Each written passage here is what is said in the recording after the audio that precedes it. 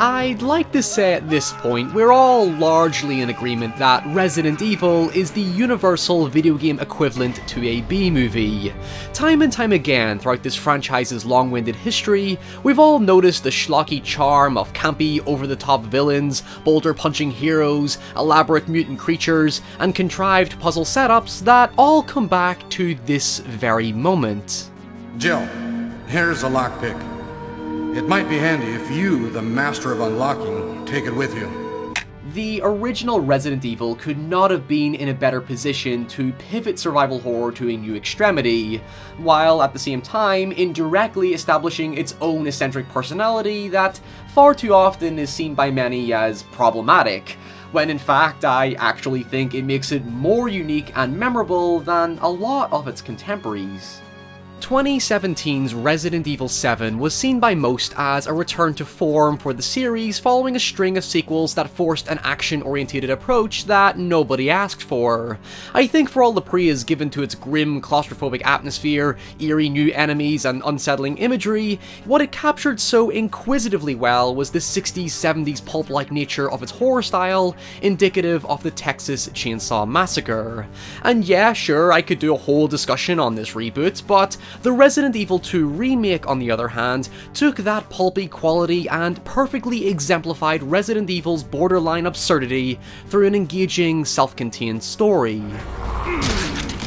You see, I initially had a problem with the remake, in that it relied very dependently on nostalgia to gauge emotional reactions, and so for outsiders to the franchise, it could be seen as quite an alienating experience because, without any prior knowledge of the story, it's practically difficult to comprehend or justify any of the ridiculously crazy shit that happens.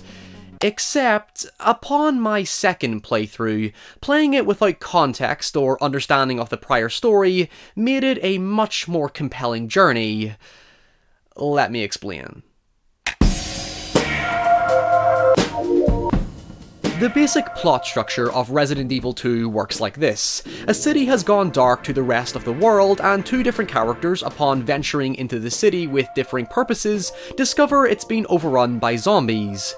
Within 5 minutes of meeting each other, they have an immediate rapport and individually make their way to a police station and figure out how to access a bizarrely constructed escape route that eventually leads to a secure underground research facility that started the whole outbreak, where they manage to breach through the entire building's security system, defeat some fiercely horrifying mutants, and make it out safely.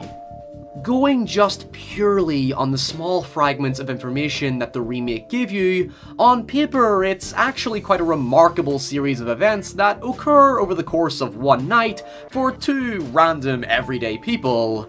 And even when not accounting for all the other mayhem that happens, it still convinces you that, yeah, sure, this all makes sense. I'm obviously not saying it's a difficult story to follow. It does explain itself, whether it be through cryptic implications or dialogue and visual exposition, but stick with me here. What makes it so appealing to play for me is how, for all its serious elements that are very committed and effective efforts to be scary and sincere, it still remembers not to treat everything with the same stern, grounded, gritty realism. I've covered enough morbidly depressing horror stories that sometimes I want to experience that paradoxical horror, shall we say, where it's able to put a smile on my face amidst all the despair and suffering.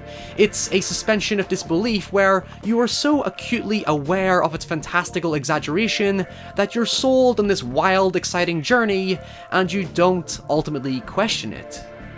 It calls back to Sam Raimi's philosophy on horror when making Evil Dead, where he argues that for all the shock and terror, horror fundamentally has to be rooted in the same joy of experiencing storytelling like in any other medium. What I mean by this is that playing Resident Evil 2 is both genuinely tense and scary, like anyone can point out, but it's just as equally comedically sensitive and, well, willfully goofy in its 70s to 90s origins. Hell, even Leon makes reference to how oddly dumb the entire situation is when he encounters a red herring in the form of a giant aggressive alligator thing before unceremoniously blowing its fucking head off.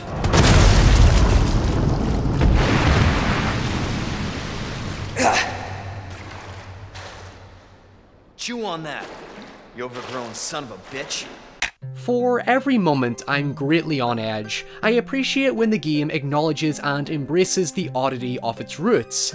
Take my rather controversial feelings towards Mr. X, for example. I find his costumed appearance within the context of the atmosphere to be kinda humorously melodramatic, until it somewhat becomes normalized by the more obtrusive appearance of William Burkham and the sewer creatures, but regardless, he still exudes a powerfully dangerous and unnerving presence.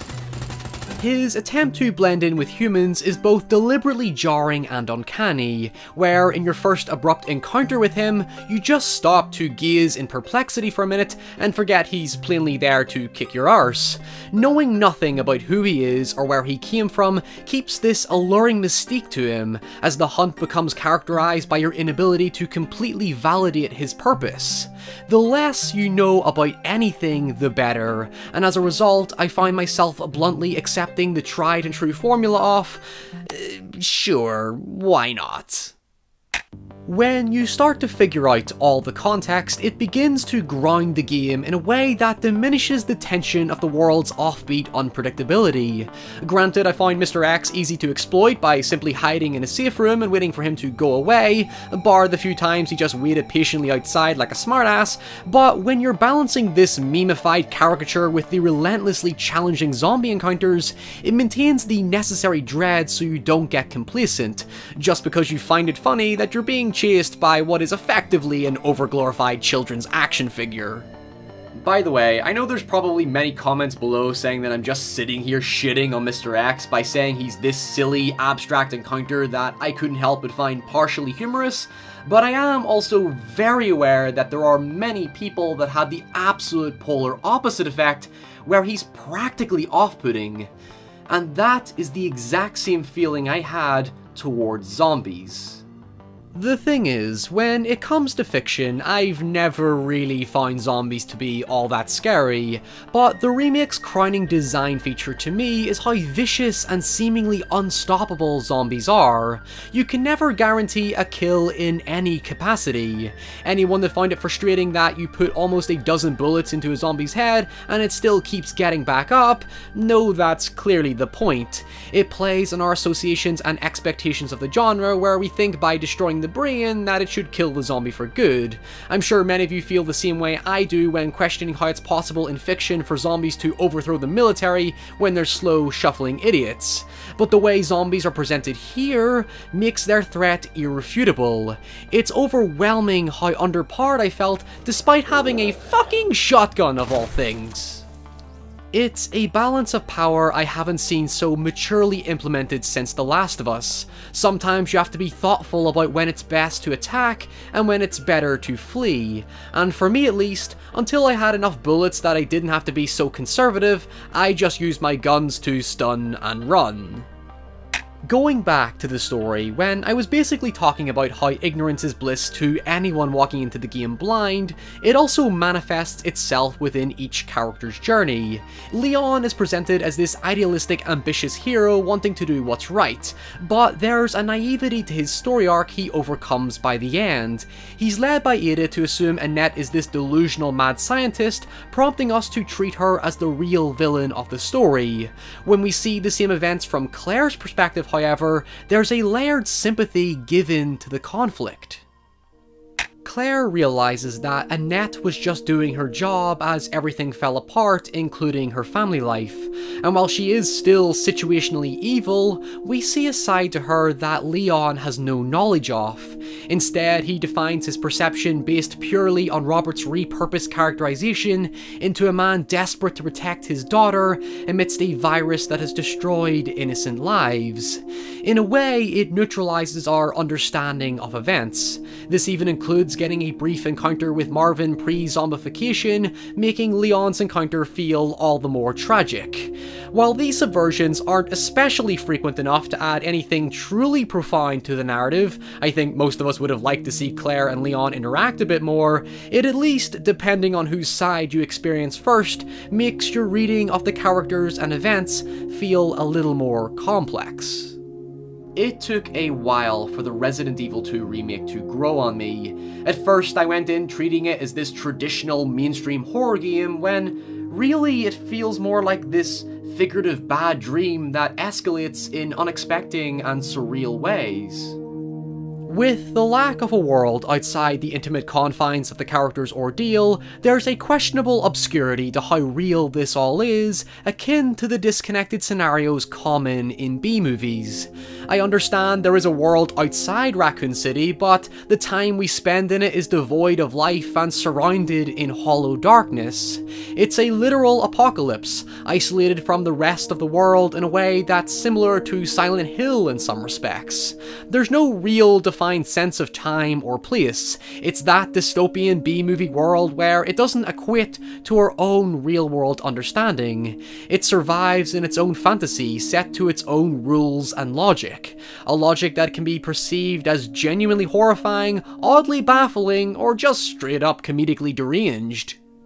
In my time playing Resident Evil 2, while there was a constant intensity to navigating environments, the story treads on a welcome innocence to its campy pulp identity.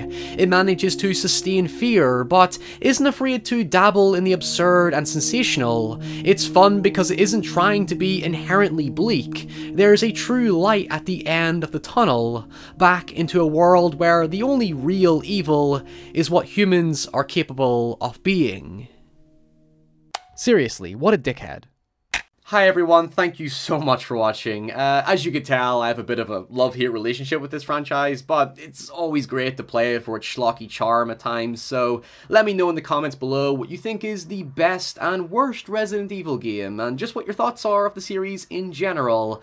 And if you enjoyed this episode and you want to support the show, you can do so by heading over to Patreon, where for just a few dollars a month, you can get your name in the credits, you can get early access, and you can even vote on what the next video could be, and there's also an exclusive Discord chat where you can tell me what you've been watching, what you've been playing, what you've been reading, or just talk about any sort of nonsense over there as well. So please do consider checking that out, and also follow me over on Twitter and Instagram. I'm on those platforms as well. And until next time, stay safe, and I'll see you all very soon. Bye!